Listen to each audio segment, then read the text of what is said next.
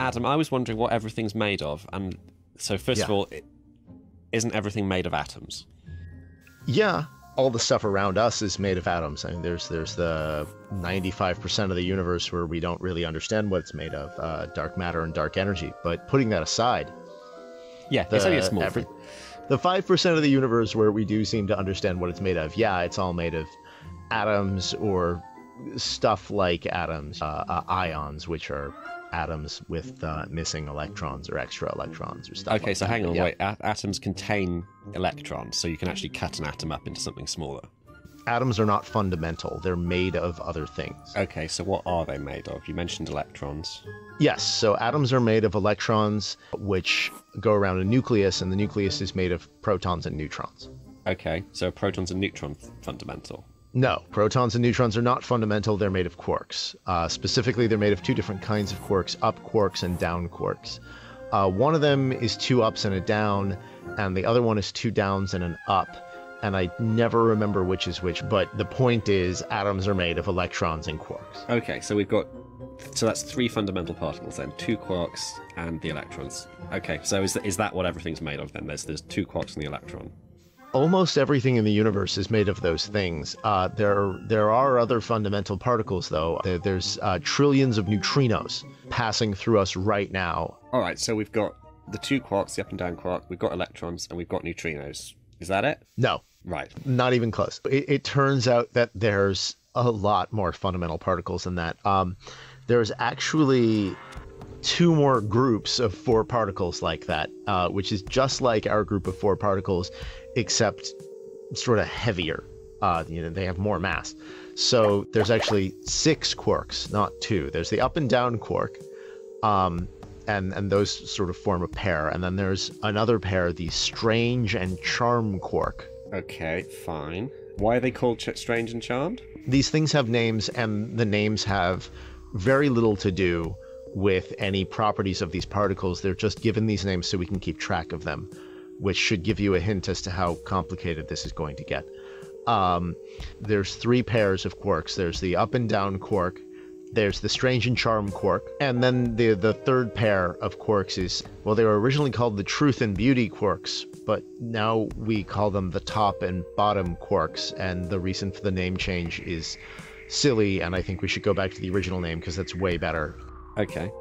But then there's also, there's other stuff. Like I said, that group of four, there's two more groups like that. They're called generations for no reason. There's also a thing called a muon, which is like a heavier version of an electron. And other than that, it's the same as an electron. When it first showed up in a particle accelerator, there was a physicist who said, "Who ordered that?" So there's a muon, and there's also an associated neutrino.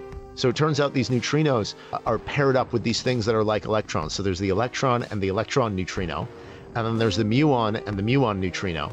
And then there's the tau, which is like an even heavier and even shorter-lived electron, and the tau neutrino. Right. Okay. So you've got the six quarks, and you've got six of these other things. What are they? Yeah, the other things are called leptons. Right. Okay. So six quarks and six leptons. Yes. Right. Now we're done, right? No.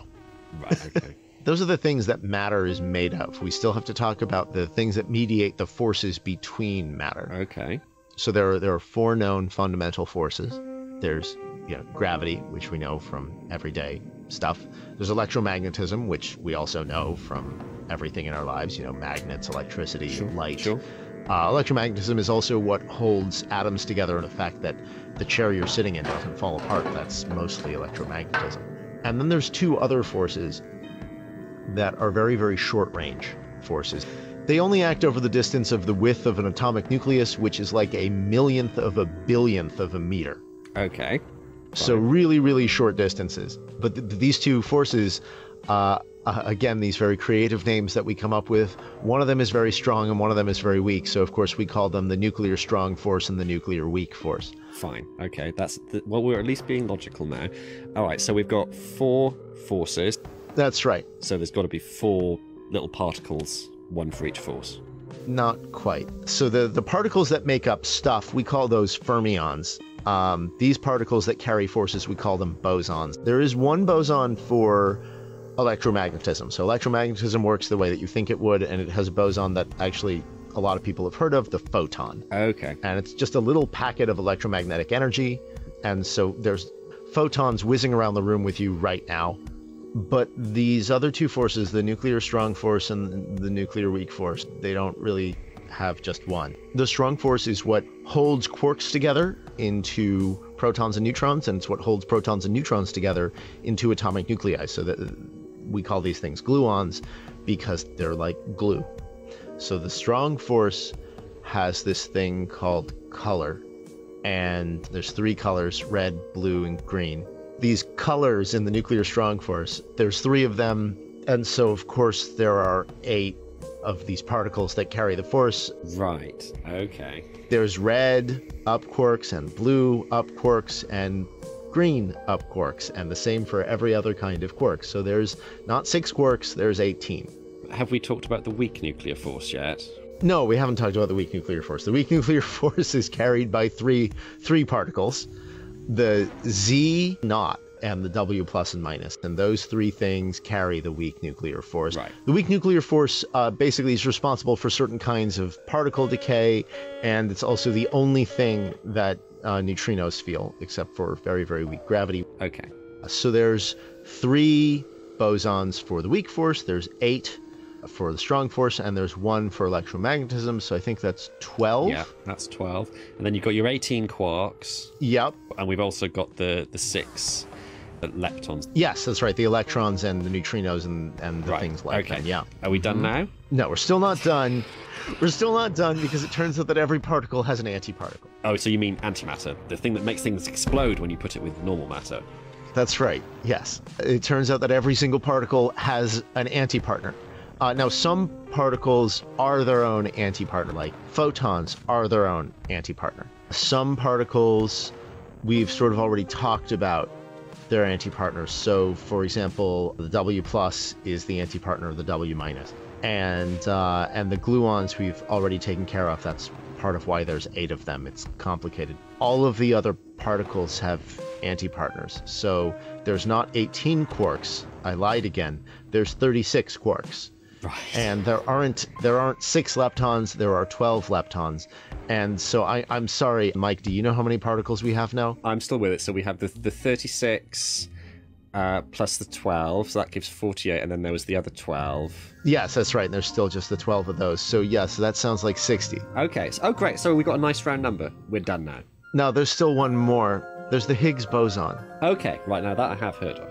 Yes, yeah, I think everybody's heard of the Higgs. So, yeah, the Higgs boson was the last one to be discovered. It is its own antipartner, thankfully. So there's not 2, there's just the 1. It's basically responsible for all the other particles having mass.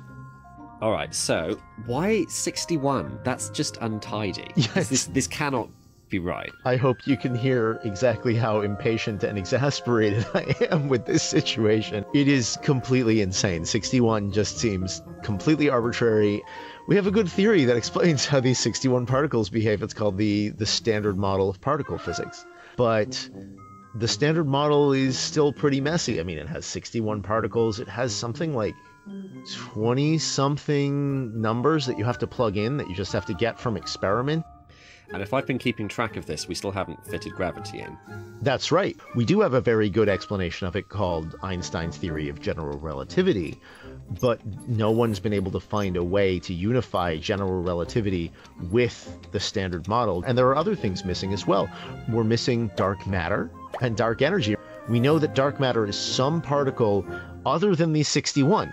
So we know there's at least 62 fundamental particles. It sounds like we need to rethink this whole physics thing a little bit. Yeah. Trying to understand what goes beyond the standard model is the thing that we're trying to figure out when we build these huge particle accelerators like the Large Hadron Collider. And we're hoping that it will give us some hint of what's out there. Now, right now, the LHC has found the Higgs, which we knew we were going to find from the standard model, but it hasn't found anything else new. And the problem is the standard model is really successful. And so we need another hint of where we've gone wrong. And so getting the Higgs, which we knew we were supposed to find, and nothing else, is what physicists, what we've been calling the nightmare scenario. that we find the Higgs, it confirms that part of the Standard Model is right, and then we don't find anything else beyond the Standard Model. This is what we're staring down right now. It's looking like the nightmare scenario is real, and unless we find something new in the new data that they're collecting at the LHC, it could be a long time before we figure out why there are 61 fundamental particles.